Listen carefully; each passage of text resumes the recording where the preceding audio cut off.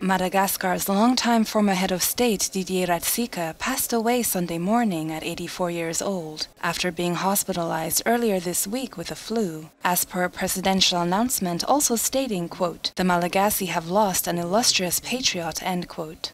A naval officer nicknamed the Red Admiral and an instigator of a socialist revolution on the Indian Ocean island, Ratsiraka was first in power from 1975 till 91. He returned to position for another stint from 97 to 2002 and was ousted after he declined to concede defeat in the presidential election to rival and then Antananarivo mayor Mark Ravalomanan. The electoral conflict split the nation in two, until Ravalomanan was officially proclaimed victor, with Ratsiraka consequently fleeing into exile in France for 11 years, before finally returning home in 2013.